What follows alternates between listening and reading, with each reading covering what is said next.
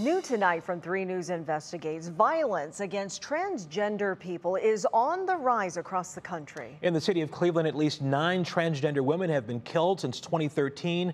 All but 1 were women of color. 3 News investigator Rachel Polansky has more.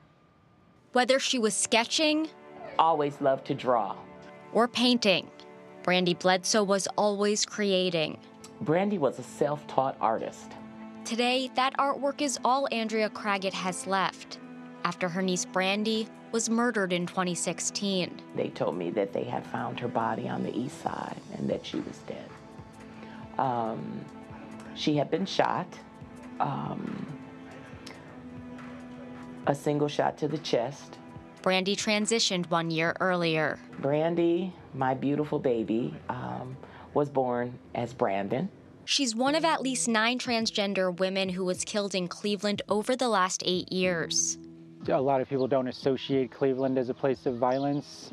Unfortunately, it is. And 2021 is on track to be the deadliest on record for transgender Americans, with at least 29 deaths across the country.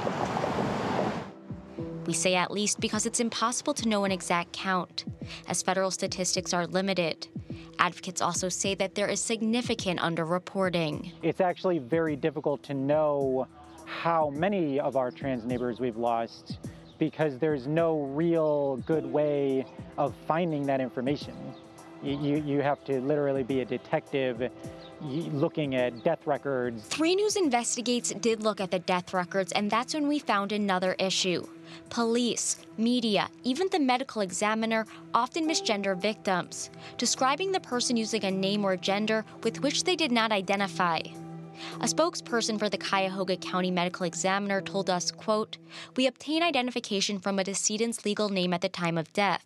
Additionally, we report on their sex, not gender." That says to me that my community is not as valuable as other people in other communities. While there are federal statutes in place, Ohio is among 28 states whose civil rights laws do not specifically protect individuals from discrimination based on their sexual orientation or gender identity. It's something transgender activist Jacob Nash says needs to change. We need those protections because we need these hate crimes to be labeled as hate crimes. So what's next? Well, just a few weeks ago, a pair of Ohio lawmakers introduced legislation that would redefine Ohio's definition of a hate crime. And we will, of course, follow that legislation as it moves through committee. Rachel Polansky, 3 News.